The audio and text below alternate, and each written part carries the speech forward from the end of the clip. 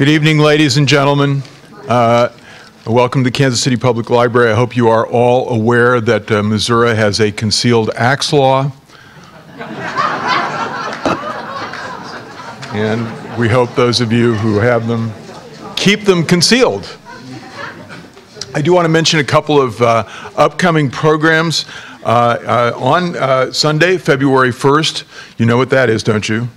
Groundhog Day. So we have okay, it's the second. We're doing our program on the 1st. I'm sorry. In honor of Groundhog Day on the 2nd, on the 1st, we'll have Ken Armitage, the world's leading expert on marmots, talking about marmots on his mind, and that should be an interesting program. You can really dig it. Thank you. On February 4th, Wednesday, February 4th, we're continuing our ongoing series, Kansas City Cradle of Entrepreneurs, looking at great entrepreneurs, talking to great entrepreneurs in our community. And we have one of the most interesting, not as well known as some that we've done, like John McDonald of Boulevard Brewing or Danny O'Neill of Roastery, but equally wonderful in what he's done out in the world. And that's Bill Zahner of A. Zahner and Company. Many of you will know the buildings of Frank Gehry, the Bilbao Museum, and the swooping metal roofs that Frank Gehry's done. All that metal work, the Chicago Public Library, the Disney World retreats, et cetera, are done right here in Kansas City, a few blocks from here, actually, about 10 blocks to the east, by the A. Zahner Company, by Bill Zahner. He's probably the greatest commercial building, artful, aesthetic building metal worker in the world. So he'll tell you all about that in a conversation with me on next Wednesday. And then I want to mention an ongoing program that we do with the University of Missouri at Kansas City History Department. They have their annual McKinsey Lecture, which presents one of the great American historians every year. This year we have Lori Glover from St. Louis University, who will be talking about her book, Founders as Fathers, The Private Lives and Politics of the American Revolutionaries, which has had great reviews. And last but not least, or maybe least, I don't know, you have to decide, I'll mention Meet the Past is back at the end of the month. On Wednesday, February 25th, I will be interviewing Zora Neale Hurston, the author of Their Eyes Were Watching God, and many other great books. So that's pretty exciting, at least for me. I don't know about you. Let me start by saying the prayer that was said by many during the period of time that Anders Winroth is writing about. Save us, Lord, from the wild Northmen who lay waste our country. They strangle the crowd of old men and of youth and of virgin boys. Repel from us all evil. There is this image of the Vikings, as Professor Winroth says in his book, that like the Mongols, they cultivated the image of ferocity. And so the question is, how true is that? Well, I decided to go to the unimpeachable source, the History Channel. Some of my age, you may have seen the Richard Widmark movie, which may have been your image of the Vikings. But I went to the History Channel to see their new, relatively new, I think it's in its 3rd season now, The Vikings, which is I think a highly fictionalized account of the Vikings. I'm not sure, but this image of conquest and pillage must be true because they have beanie hats for sale in the store, the online store, one that says conquest and one that says pillage. And there's a trucker cap that says, I like this one, it says, see you in Valhalla. Which also reminded me, there is personal influence in my life of the Vikings. My great-great-grandfather, who invented Roman meal bread, ended up in, so there's some Roman influence there too, classical influence, in Toronto, in a house that was in a little valley in Toronto, which is now the headquarters, by the way, of the Toronto Zoo, the headquarters building of the Toronto Zoo. And he called it, his house, Valley Holla. So anyway, I thought, well, so were they as brutal? That you'll find out from Anders Winroth. He makes a wonderful comparison, which I won't tell you the details, between Charlemagne and the Vikings, which I hope he will tell you about. But the influence of the Vikings is actually fairly tremendous when you think about it. I discovered in the book on page 58 that you can speak. There's a long paragraph on page 58. You have to buy the book. You have to buy the book. On page 58, that's entirely in Norse, but which everyone in this room will actually understand. It's really extraordinary, the influence of the Vikings, of the Norsemen, on our language, of course. But there are other things. So there was a great king, a great Norse king, a great Viking king named Harald Bluetooth. It's actually where Bluetooth comes from, believe it or not. It actually is true. That's where Bluetooth comes. And of course, King Canute standing in front of the waves, which is probably not true, though I don't believe Professor Winroth goes into that in the book. But the trade routes, not just the conquest, and not just sailing up the Seine or going to England, to Northumbria and in conquest, but also the trade around the world. They not only went, as we know, to Greenland and Newfoundland.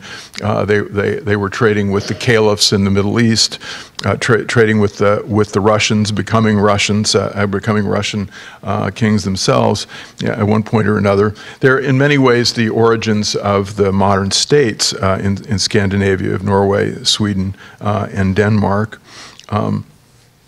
And also in our own the United States, the history of our laws, the history of our language.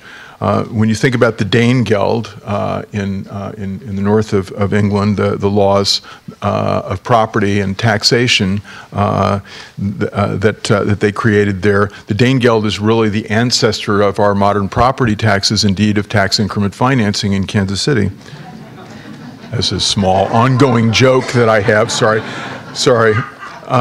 And then if you really and as he comes to the end of his book, he talks about that moment in our history, in the history of Europe, and the history of the English-speaking peoples, which is maybe the most important, one of the most important moments in our history. There are two battles in 1066. We usually know about the Battle of Hastings. Most people know about the Battle of Hastings, where William the Conqueror defeats King Harold, the Anglo-Saxon king.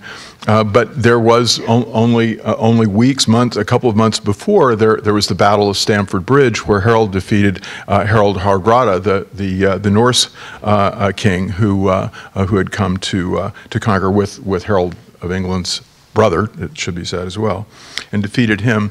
And William the Conqueror's conquest of England probably wouldn't have happened without this hard battle that Harold of England had fought before, only a couple of months before. And of course, it's also true that William the Conqueror was himself the Norman king, the king of Normandy, which of course comes from the Norse, which comes ultimately from the Vikings. And so it has a huge influence. This history of the Vikings, the history of the Norsemen, has a huge influence on us. Anders Winroth himself is an extraordinary scholar. He's a MacArthur Fellow, a genius. He received the Genius Award for an extraordinary piece of what is called, let me quote, a remarkable piece of hard-headed academic detective work. Richard Broadhead, who is now the president of Duke, referred to it as, or John Butler, who was then chair of the history department at Yale, a simply stunning, he called him a simply stunning scholar and a wonderful, warm, humane person. Which means, of course, he can't actually have Viking blood if he's one, which he can talk to you about. He's the author of a number of books on medieval history, the making of Gratian's Decretum, which is that great piece of scholarship and detective work, where he completely reversed the history, the timeline on canon law, church law in the Middle Ages. The conversion of Scandinavia, Vikings, merchants, and missionaries, in the remaking of Northern Europe, and many other books and articles, many awards that he's won. It's an honor for us to have Professor Winroth here.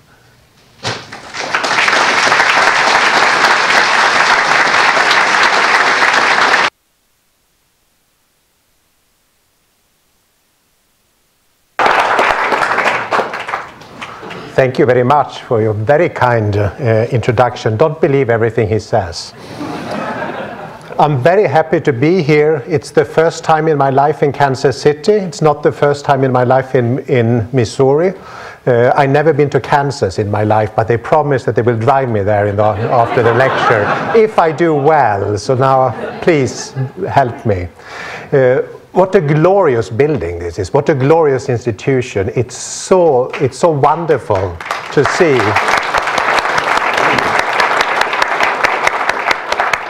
To see a library do so well and have such imaginative ways of organizing itself, laying itself out, and of having events of all kinds of things. I almost want to change my ticket so I can listen to those marmots on Sunday. I have one at home under the gardening shed. But I like libraries. I sort of more or less grew up in the city library in my hometown in Sweden. My parents did not have a lot of books, but there were books in the library. And that's where I started to read about all the strange things that I've become interested in over my life, including the Vikings. As the director said, I don't think I descend from any Vikings, because since I'm Swedish, I'm most likely to descend from the people who stayed at home and sat on their hands instead of going out and doing exciting things in Europe. So no concealed battle axes.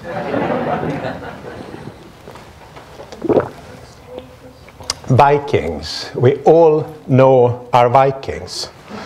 Or at least they are difficult to avoid. They seem to appear everywhere in popular culture, like in movies, TV shows.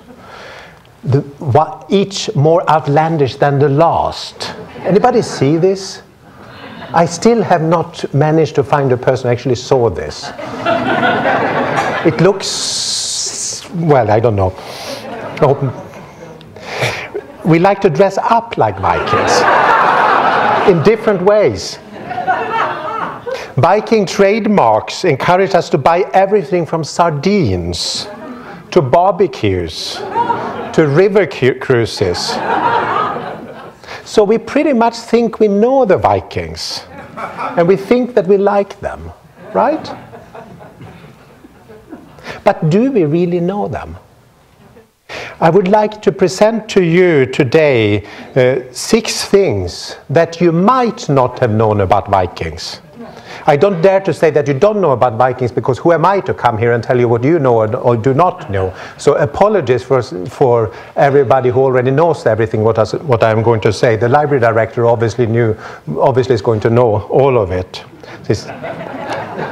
He's clearly read my books, which I was happy to see. First, we think of the Vikings as dirty and filthy, right? But in fact, the Vikings took great care of their appearance. This is obviously already if we look at how they were buried in their graves. Their graves contain things that they used in life that might come in useful also in the afterlife. We find, of course, the expected assortment of swords and battle axes and those kinds of things. But there are also combs, tweezers, ear spoons. Has anybody used an ear spoon here? That's another thing. I have not found a person who actually seen that film. I've not found a person who actually used an ear spoon in their life. The Vikings did. They kept clean. The idea that they kept themselves neat and clean is in fact strengthened if we remember that the Scandinavian word for Saturday means bathing day. Apparently they bathed once a week. Medieval persons are otherwise not particularly known for being cleanly. But the Vikings were, and people noticed already in the Viking Age. Even the victims of the Vikings noticed that they were clean. English chroniclers complained that the Vikings, with all their bathing and unheard of practice of changing their clothes and washing them, made the Englishmen look bad and smell bad. So English women ran away with those neat and tidy Scandinavians.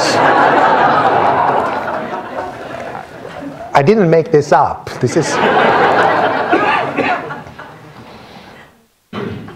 So that was it. It was their cleanliness that made the English women run away with them. And I'm sorry, sir, there in the back, it wasn't their helmets. They had magnificent horned helmets. But those did not entice the women, because the Vikings did actually not wear magnificent horned helmets. Sorry. Well, if you stop to think about it just for a moment, if you are going to go into battle where people are fighting with axes, with clubs, and with swords, you don't want a helmet with big things protruding out, because how easy is it not to just kick the helmet off your head? And then you are dead, sir. I'm sorry. But it's magnificent, so thank you. Nothing like a horned helmet has ever been found by archaeologists. So where does it come from? We know exactly where it comes from. It comes from the world premiere of Richard Wagner's opera cycle, The Ring of the Nibelungen, in Bayreuth, Germany in 1876, where the costume designer came up with the brilliant idea of helmets with horns on it. The idea quickly became popular and took on a life of its own, and we still live with it, but they didn't wear them. Let's move on. Fact number 2. You speak like a Viking every day, all the time. I mean, what do you think of your in-laws? Are they awesome? Well, if you have awesome in-laws, you just there use 2 Norse words, Scandinavian words, which the Vikings brought to England and the English brought to America. Or what do you think of your husband? Is he thrifty?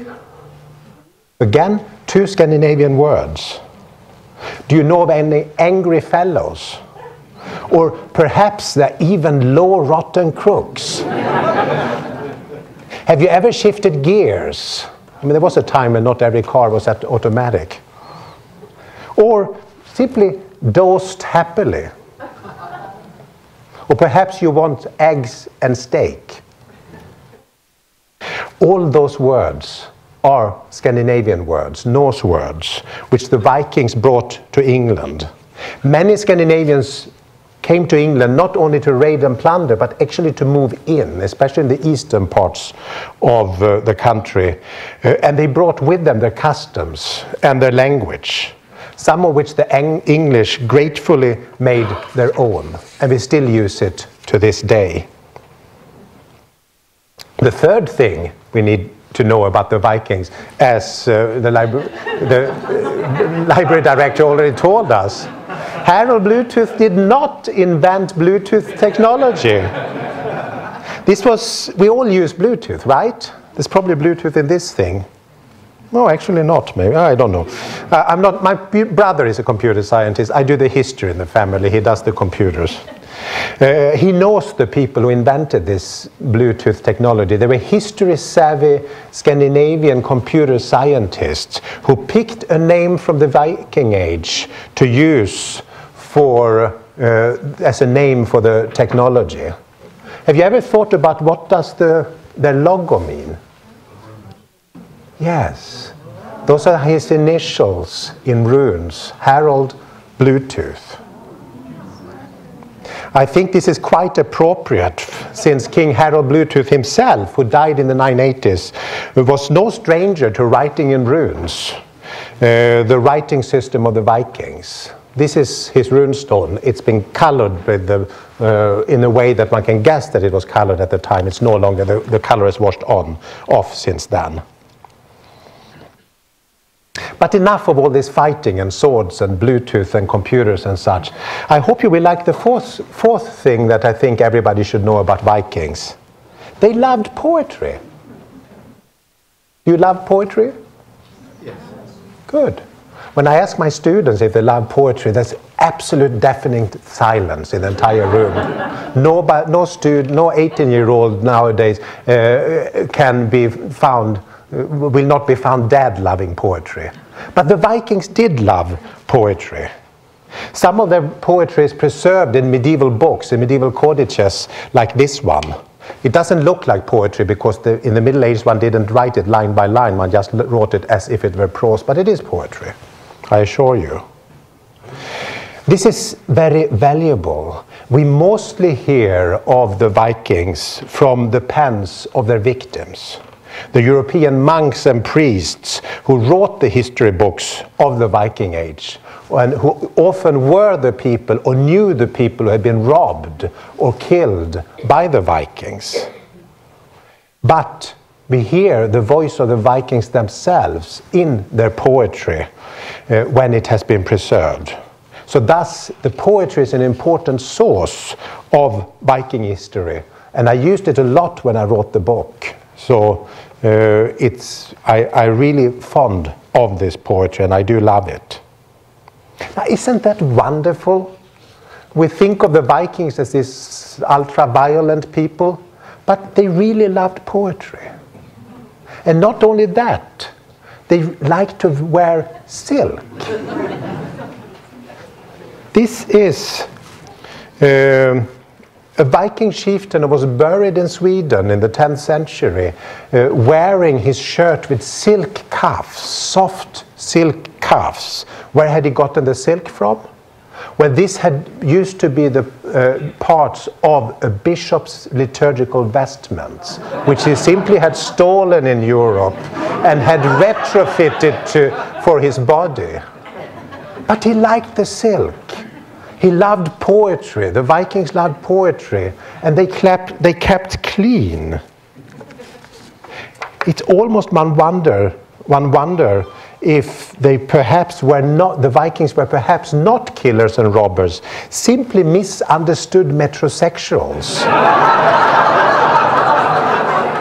Did we get history all wrong?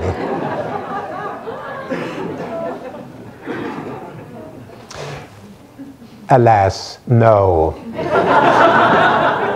I can assure you that they were, in fact, robbers and killers. Their poetry, after all, is mostly about killing people, about violence. Here is the rare love poem written by a Viking. It's written by the Earl Ragnvald Colson, who was not only the ruler of the Orkney Islands north of Scotland, but he was also a poet, a Viking, and a gentleman. He was somebody who traveled a lot. During his travels, he got to southern France, where he met Ermengarde of Narbonne. Beautiful woman, wonderful woman. At her court, that's where the French troubadours created their poetry. And Ragnvald came there, and he realized that troubadours are writing poems about love. I'm also going to write a poem about love. So he praised her hair, more beautiful than the hair of every other blonde. He tells us she was blonde. He praises her looks. But then when he gets to the end of the verse, the end of the stanza, he can't help himself. He has to talk about his warrior prowess. And he does so in a rather disgusting manner. He says that he reddened the claws of the eagle. What does that mean? Well, what it means, and this is a recurring image in Viking poetry, so much for metrosexuality. What it means is that he, Ragnvald, had killed his enemies on the battlefield, leaving their dead bodies to be eaten by carrion beasts, such as eagles and wolves. And they redden their claws while they're doing that. This is Viking poetry. What do you think? Is this suitable for love poetry? I don't know. Okay, so that's not my number 5. I'm going to change. The Vikings were violent. They certainly were. But perhaps not really in the way that we think of them necessarily. They showed up with their swords and axes and clubs, assailing people all around Europe. For example, when they attacked the French city of Nantes in 845, that's an important attack because there was a monk there who survived, who saw everything and then wrote down what he had seen in detail. He told us how a Viking cruelly hewed down the bishop of the city while the bishop was saying mass in his cathedral at the altar. And that's what's portrayed here. He became a martyr. He's still a saint in the Cathedral of Nantes. There is an altar devoted to him, and this is the altarpiece that hangs in front of it. Back to the monk. After recounting that event and about how so many of his monk brothers were killed, also in the cathedral, he continues with an eruption of despair at the memory. He wrote, "Who can disentangle all the pain and all the loss of that day? Who can hold back his tears?" Clearly, to their victims, the Vikings were not a lot of fun. I'm sorry, I apologize. But that's how they were. I would argue, however, that what the Vikings were doing was in no way extraordinary in what was, after all, a very savage time, the early Middle Ages. Widely accepted heroes like Charlemagne similarly killed and plundered. And Charlemagne did so on a much greater scale than the Vikings. His own historian tells us, Charlemagne's own historian tells us, for example, that the emperor, with the help of his army, massacred 4,500 Germans in a single day, in a single place, in 782. These kinds of events make up the context in which we need to see the Vikings. They behaved in a way that was expected of groups of armed men at the time. But compared to, for instance, Charlemagne's professionalism, they were amateurs at violence. The famous massacre they made was 111 people. It's not even the same scale. Still, the Vikings were bad. The contemporary records of Europe tell us a lot about that. For example, in this wonderful year-by-year accounts of what was happening in Western Europe that was written by Emperor Louis the Pious's court librarian, a man by the name of Gervard, he often talks about the Vikings' misdeeds and the bad things they were doing. So, for instance, in 834, they came to the important trade town Dorestad and destroyed everything. Dorestad was on the river Rhine in what today is Holland. There it is. So, 834, Gervard tells us, Vikings came, Dorestad destroyed entirely, utterly destroyed. Then it's very strange that he writes in the next year, the 835, that the Northmen came for a second assault on Dorestad, which clearly was still going on, an ongoing concern, and they assaulted again, and yet again in 836. And what happened in 837? They attacked with their usual surprise attack. I like Gervard, but clearly he's exaggerating. He's getting carried away by his story as one easily does when one is writing. If they could lay it waste in 834 and then again and again and again. But we must remember this example because this is typical for most of the things we know about Vikings. Most sources were produced from the side of the victims, so they naturally tended to exaggerate the devastation that the Vikings wreaked. At the same time, we have no sources from the side of, for instance, Charlemagne's victims. Oh, I wasn't going to show you that yet. There we go. What we know about that comes from Charlemagne's own propagandists, so it's all given a positive spin. Charlemagne thus appears as a great ruler worthy of the title Father of Europe. He's still held up by the European Union as such. His victims might have disagreed, but their voice has not been preserved.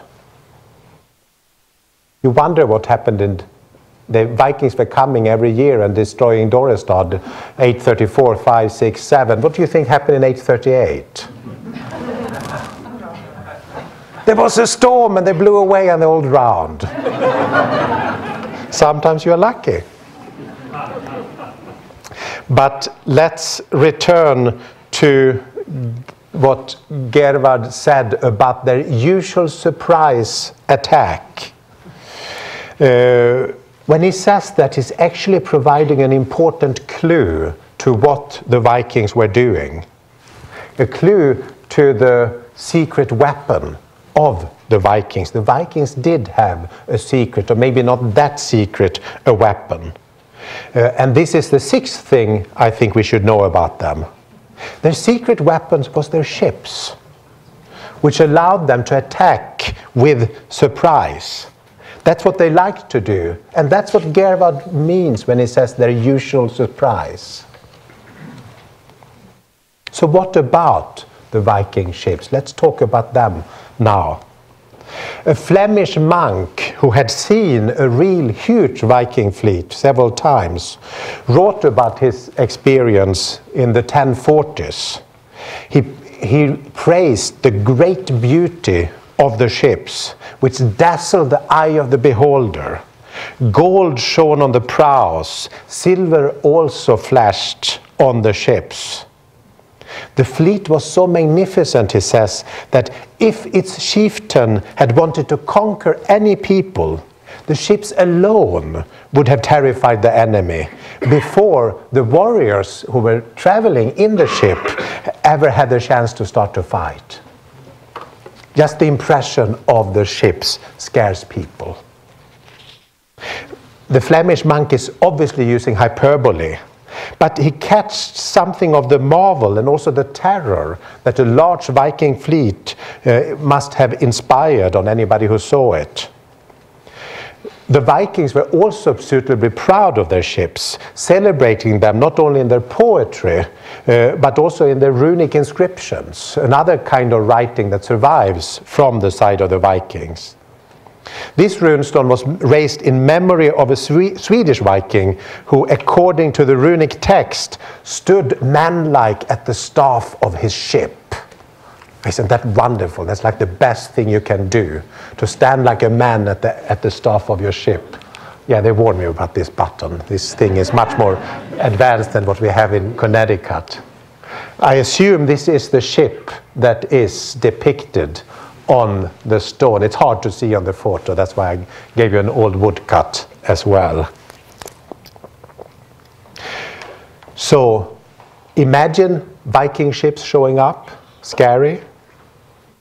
You see the profiles of those ships and the Vikings on them, with the ships with the dragon heads at the horizon. Many people in Europe did that. One example is the governor of Lisbon, the Arabic governor of Lisbon, whose name was Wabala ibn Hazm. And he was very alarmed when he saw this site in 844. So alarmed that he sent a fast courier to his superiors in Cordoba, Spain, which was then the capital of Muslim Arab Spain.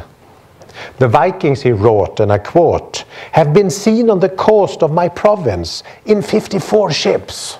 He was terrified. The central government put all the governors of the coastal provinces on the highest alert, but it didn't help much. The Vikings landed wherever they wanted to plunder and ravish. They even took the great city of Seville with storm, and then proceeded, as Arab medieval chroniclers write, to kill men and drag women and children into slavery. Not a lot of fun to be a victim of the Vikings. Many Europeans had similarly bitter experiences. Charlemagne's local officials also sent him an urgent message when the Vikings landed at the very northern end of the northern coast of Charlemagne's empire. So the emperor set out himself with his army, including his pet elephant, Abul Abbas, to vanquish the intruder. But when he finally got there, he found out they'd gone. They had already won several battles, plundered widely, and returned home with their booty. Charlemagne was furious. And to add insult to injury, Abul Abbas caught a cold in the damp, cold climate of northern Germany and died. We may sympathize with Charlemagne's frustration. His army was large, powerful, and usually victorious. The problem was that it was slow and lumbering. While the Vikings had arrived quickly and without warning, done what they wanted, and then disappeared just as quickly. When the Vikings were successful, it was usually thanks to their speed, or more correctly, the speed of their ships, their secret weapon. The speed that allowed them to arrive, surprising their victims, and then disappear, quickly putting themselves beyond the reach of the strong armies of the European lands they attacked, which were all provided with strong armies, strong, powerful armies. We shouldn't forget that. They were just too slow to catch up with them. Without their ships, there would have been no Vikings. So, what about the ships? Let's talk a little about the glories of the Viking ship. What secrets of naval engineering had Scandinavian shipwrights discovered that made their ships so gloriously suitable for raiding and pillaging? The big revolution in Scandinavian shipbuilding happened, I think, at some point in the 8th century, when Scandinavians began to put sails on their large warships. This is strange that it only happened that late, because already the Romans had shown the way by sailing on the North Sea during the first centuries of the Common Era. Other people living on the North Sea picked up on this and put sails on their boats, but not the Scandinavians. Why not? The only reasonable explanation is that they saw no reason to adopt the sail. They must not have felt that they needed it, because they never wanted to travel further on the sea than they easily were able to do by paddling and rowing in ships like this. These are the formidable war canoes or warships that Scandinavians possessed before the Viking Age. Long and narrow vessels with spaces for many rowers or paddlers, up to 75 feet long. 2 or 3 dozen warriors, people like that. Well, ships like that and people like that. I mean, one of them looks like an admiral, or I think it's a commander. Well, maybe these are not, these look pretty peaceful, but how about these people? Would you like to encounter them out at sea? The idea is you ram other ships and then they sink. Big, fast speed. I'm sorry about the resolution of this image. This kind of ship functioned perfectly in the protected waterways of Scandinavia, the coasts of which are surrounded by large archipelagos, while the land itself is full of deeply penetrating and narrow bays and fjords. So these war canoes served their purpose within Scandinavia. But you don't take a boat like this and row across the North Sea, right? You would have to rely on your increasingly exhausting war band who were rowing. It just doesn't work. The Viking Age could therefore not start until Scandinavians had figured out to put sails on their ships, making them truly seaworthy and truly useful for crossing big expanses of water. The oldest Scandinavian sailing ship that archaeologists have found is one that they dug out in the early 1900s in a grave mound in Oseberg, not that far from Oslo in Norway. This ship was constructed in the late 810s in southwestern Norway, and it sported a mast. You can sort of see the remnants of it on this picture from the excavation. A mast made of pine, the ship is made of oak. So how about that? How do you put a sail on a ship? This is one of the examples of my lifelong experience of learning things. I'm not a sailor, I never was. I'm not, the only time I actually sailed, the wind just disappeared, and I was promptly pushed into the water to pull the boat by swimming. So I'm no Viking. Where was I? I'm not a shipwright either. I never reflected on how difficult it is to attach a mast to a hull. It's very challenging. When the wind blows and your sail might be as large as 1,000 square feet and more, you produce enormous lateral forces. The mast has to be very securely attached to the boat so it doesn't simply break off and fall, which would be a disaster for any ship. The way you do it, and I read this in a book, I didn't try it out myself. The way you do it is that you attach the bottom of the mast to a heavy keelson, which in the Middle Ages is typically made of a large single piece of wood, which distributes the forces produced by the mast across a big chunk of the hull. You can't attach it to one plank, it just breaks apart. You have to attach it to very many planks, and you have to have a really strong piece that attaches it. In the Oseberg ship, this is a picture of, 810s, the keelson is short. It only covers the very middle of the ship. It's too short. It's not sturdy enough for a ship of this size. The mast partner, the other thing that holds the mast in place a little further up, on the Oseberg ship is too small and feeble. There's no way that the Oseberg ship could ever have sailed in any serious weather out in the ocean. It would just break apart because the stuff is not strong enough. And indeed, the ship almost broke apart. The mast partner is cracking. And that's why one of its owners, in retrospect, attached some iron belts that we can barely make out on the picture to keep it together.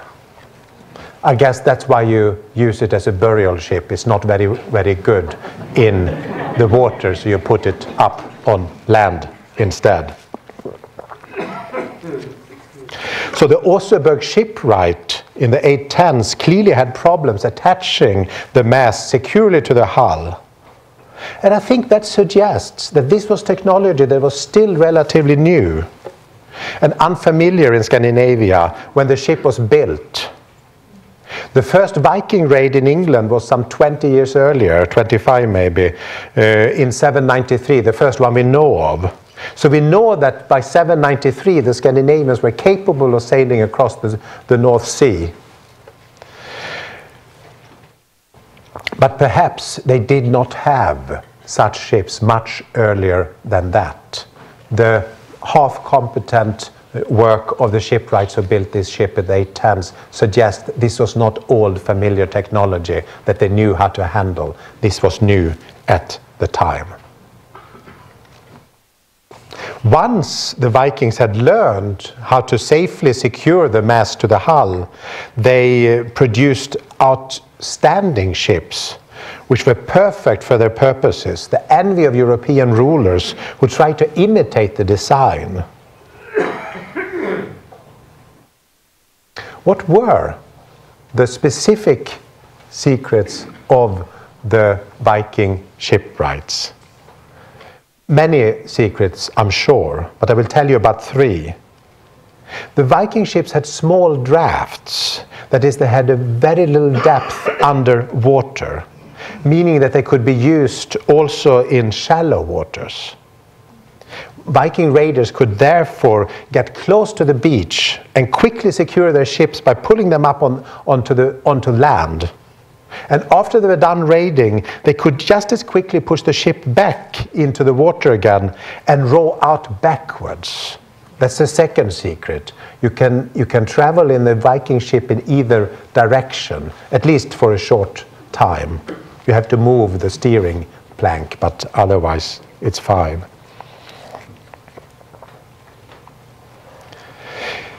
This is how the Vikings were able to show up so quickly and get away so quickly that neither Charlemagne's army nor the cavalry of the Arabs were able to keep up with them.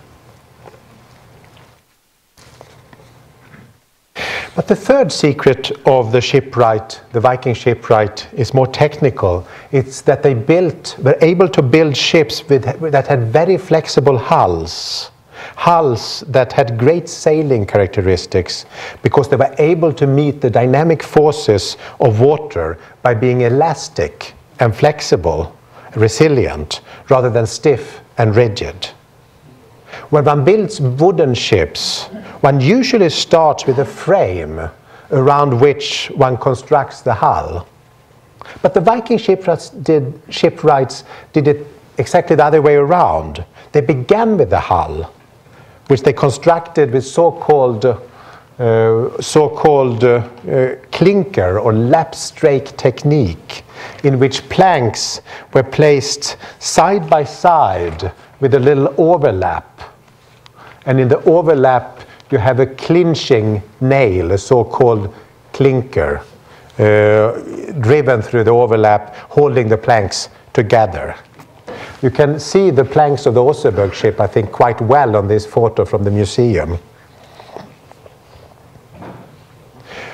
The planks were thin, but very strong, because they were not sawed with a saw. They were split radially, using axes and wedges, split from an oak log. That means that the shape of the planks follow the natural grain of the wood, and thus they become strong and flexible. Much more strong and flexible than if you had attacked it with a saw. The hull will not keep its shape just by those clinchers. To help it keep its shape, they inserted ribs and beams into it. The result was a ship that seemed to fly swiftly and flexibly over the waves, rather than rigidly hitting them face on. Modern reconstructions of Viking ships have usually been found to be eminently seaworthy. It's a wonderful place in Denmark, the Viking Ship Museum in Roskilde, that builds careful copies of the archaeological ships in its collections, with excellent results. The largest reconstruction so far is this, which they, in good Viking Age style, call the Sea Stallion of Glendalough. It was built in Ireland, actually, by Scandinavians who had settled in Ireland. You know that Dublin was founded by Scandinavians, by Vikings, for instance. There were no cities in Ireland before the Vikings founded Dublin. The sea stallion has sailed all the way from Roskilde to Dublin and back again, in the process circumnavigating Britain and crossing the North Sea, managing elegantly also very rough seas during a 56-hour non-stop voyage in 3-meter tall waves in the treacherous waters outside Land's End, the southwest corner of Britain. The ship did fine, the volunteer crew not. They were severely seasick. In fact, 3 of them had to be picked up by helicopters and taken to a hospital. By the way, you can sign up to sail on this coming summer. They welcome volunteers. I hope the real Vikings were better at stomaching a rough ride on the waves. This ship has sailed at 15 knots. It's expected to be able to make 20 knots.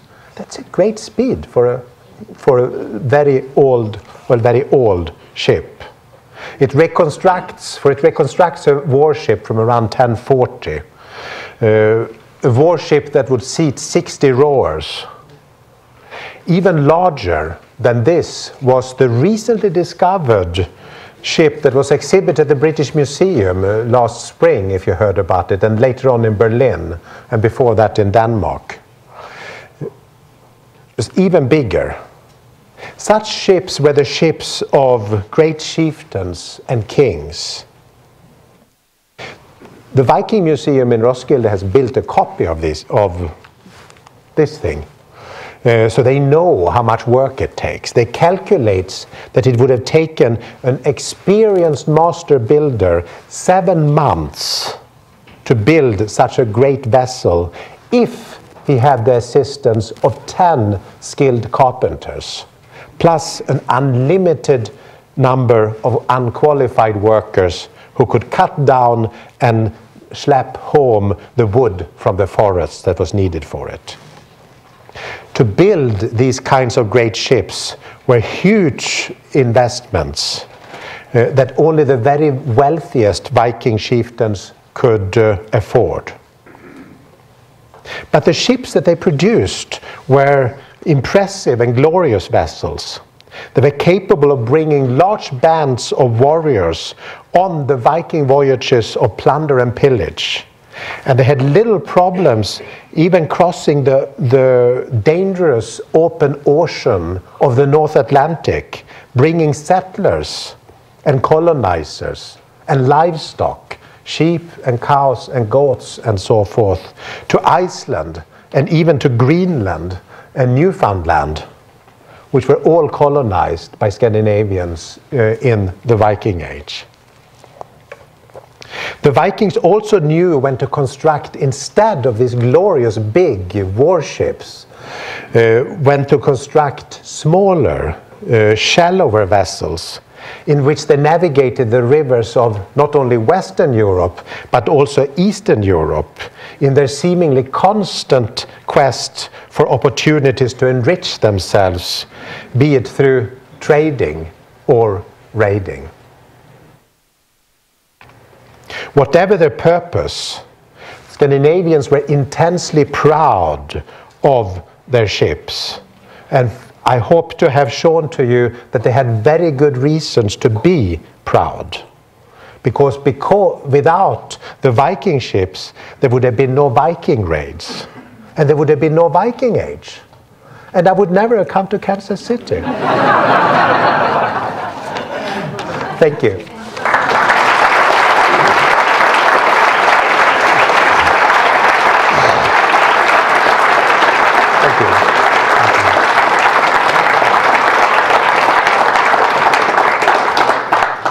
Questions? Yes, of course. I'm going to have to repeat the question. Hi. Hi. Slightly off topic, but I'm going to be taking my son to New York Yes, in good. the fall, and they've discovered a Viking village there that they're Yes. doing tours on. Is that worth it, or is it all hyped up? Oh, it's very much worth it. The question is, she wants to take her son to York in northeastern England, or Jorvik, as it's called in Norse. Yes. There is a museum there of the Viking settlement that was York. York was the capital of a Viking kingdom of Northumbria in the very late 9th and most of the 10th century.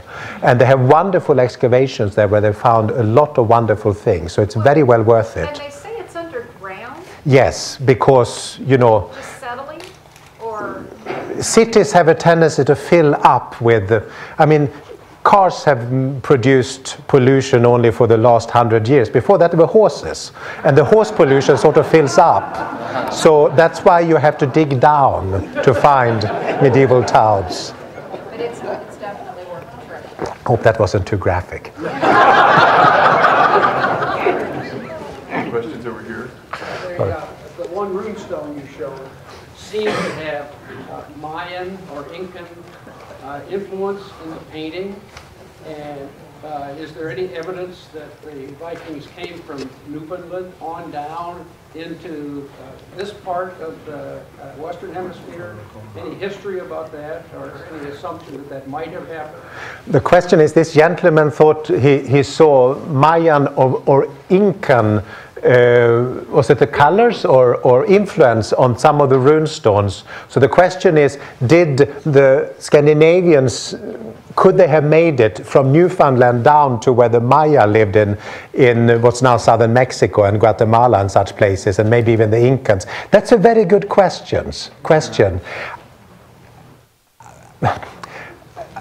It's almost like you have been spying on my computer or something, but I have, in the fall semester, I taught a wonderful graduate student course together with an expert on medieval Chinese history and an expert on Mayan art history. We called it The World in Circa 1000. And the Mayan art historian and I are working on an article which concerns some wall paintings that shows ships with clinkers. Maya did not have ships with clinkers. There are other wall paintings that we are working on this, but I'm never again going to be invited anywhere to give talks when I produce this theory, but there might be something to it. Sorry. Ma'am? Yes, would you comment upon the skill of the Vikings in goldsmithing? I believe I saw a lot in the British Museum. Yes. You were there to see the big exhibition? Yes. Oh, wonderful. I envy you. I was never able to make it there. The question is if I could comment on the Viking skill of goldsmithing, which was indeed marvelous. There are a lot, if you go to museums in Europe, Sweden, Stockholm, Copenhagen, British Museum in London and so forth, you can see a lot of exquisite products that have been made in Scandinavia by goldsmiths. Some of those will have been Scandinavian. I sometimes suspect that the best goldsmith would have been people that they captured in Europe and that worked as slaves for the Scandinavians. But sometimes it's just amazing. You see these pictures in books and it's amazingly detailed, and then you see the actual thing and it's tiny, tiny, tiny. So the detail is much richer than you think when you see it in a book. Ma'am. Present-day Scandinavia and the different countries, are the Vikings considered to be more from a certain geographic area in present-day Scandinavia, or in what area? The question is whether the Vikings came from a specific area of Scandinavia. We don't really know where they came from. There's no reason to believe that they didn't come from everywhere. There's in fact no reason to believe that people who were not Scandinavians could have hung on and joined the troops. English and Scandinavian were mutually, with some difficulty, but intelligible to each other in the 10th century still. The languages are similar enough that they probably, if you worked on it, you could understand what they were saying. Otherwise, one could, of course, not have all these loans into English if the languages were not like that. Sir?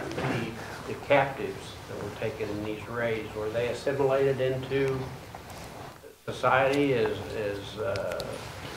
worthwhile people that produce things, or were they just considered peasants, servants, low class? Well, I think the question is what happened to the people who were captured in the Viking raids, were they assimilated into Viking society or not? I think many of them were sold on. They were slaves by being captured. And there was a flourishing slave trade in Europe for the entire early Middle Ages, not only run by Vikings, but by many others as well. Everybody had needs for slaves, and particularly the Byzantine and the Arab empires used a lot of slaves, and the Scandinavians procured many of those slaves. It's hard to, we don't know about the details. It's hard to imagine exactly how you would get somebody from France down to Constantinople, but it is at least possible. Ma'am. I talked to someone that has a Scandinavian furniture store, and of course Scandinavian furniture we associate with a lot of teak. And I was commenting it's so odd that they're using teak, because we think of teak as being from South America and Central America. And I asked why that was, and he said that teak is used for shipbuilding, and that very often the scraps, you know, it came into being because the scraps could be used for furniture. So I was wondering also, was teak used, when did teak come into use for ships? Because you spoke about pine and oak, and I was wondering, do you think that they may have traveled into teak? I think I don't know about teak. I think teak is something that happened. The question is whether they might have used teak when they built the ship. One uses that nowadays. I think teak is something that came to Europe after the Middle Ages, but that I do not know. I don't know how many questions do we want to take. I'm happy to stay. 3 or 4 more. Yes, good. And I did something stupid to this, but ma'am, there, please. I'll take you next. How about that? I think I read in a review of your book. Am I out of print? Go ahead. Oh, I'm just going to. I got some. I started to cough. Thank you. I think I read in a review of your book that the appeal of Christianity began with the women, or the women had a lot to do with it, because Christianity devalued violence. And, you know, it's kind of different from the usual story of being converted at the tip of a sword. It's very interesting. The question is the Scandinavia converted to Christianity during the Viking period, and in a review of my book it was pointed out that I didn't say that much about the role of women in that conversion. The reason why I didn't do that is that this is a commonplace. If you read about conversions anywhere in history, it's very often portrayed that the women who bring the conversion on. So I think this is how you tell, especially in the Middle Ages, this is how you tell stories about conversion. Doesn't mean that it didn't happen, but there is no evidence for that in Scandinavia. So it's certainly possible, but I don't know anything specific about it. Sorry. So, ma'am. Yes, you. Oh, Yeah, I know I'm wrong here. Yes, sorry. Apologies. First, I gotta say, I love your bow tie. Well, thank you. Bow tie is just amazing. The Vikings wore bow ties. What can I say? And then I wanted to ask, if the Vikings were still around today, would there be any hope for us?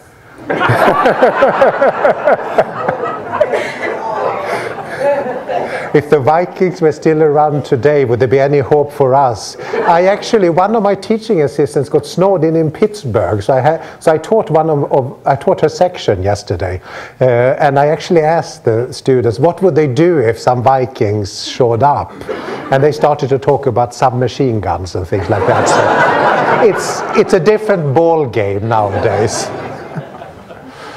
Sir. What are the earliest known writings of Vikings? When did writing first appear?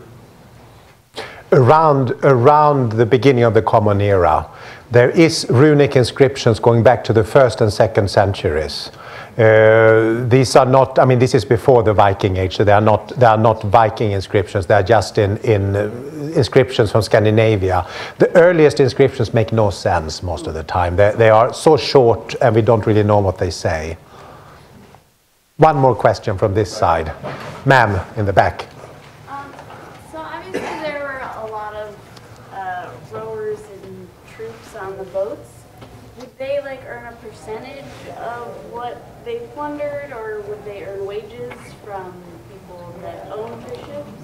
So the question is, there were obviously a lot of rowers and warriors on the ships. How were they paid? How were they recompensed? That's a very interesting question, and buy the book, by the way, there's a lot about that.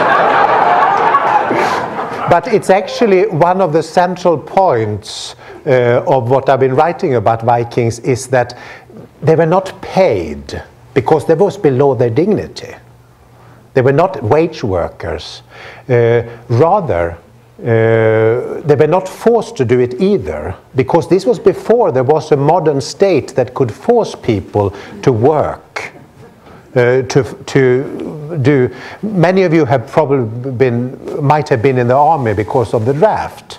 I was in the army because of the draft in Sweden. We haven't fought anybody since 1814, so that was fine. It's a wonderful time to learn Latin, as I found, actually. But that didn't work either. Nobody had that much authority in the Viking Age. The way you got people to fight for you was to make them like you. The way you made them like you, there were several ways you could do it. One was you gave them presents. So if you're out there conquering, plundering a monastery, it's like, wow, I mean, my troop has taken all this stuff. Well, here's some for you, here's some for you, and here's some for you. The poetry is all about that.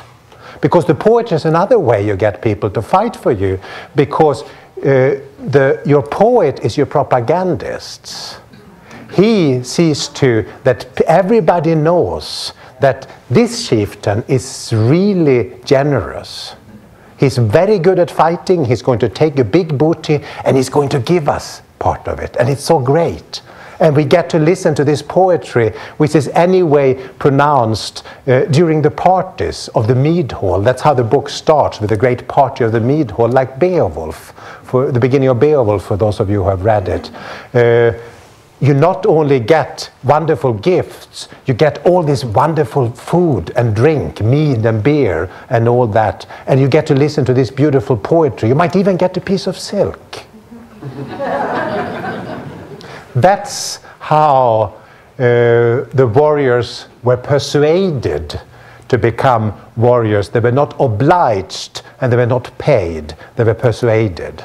And that, I think, is, to me, that's actually the most fascinating part of this story, that it's a very different kind of society from what we are used to today. Thank you.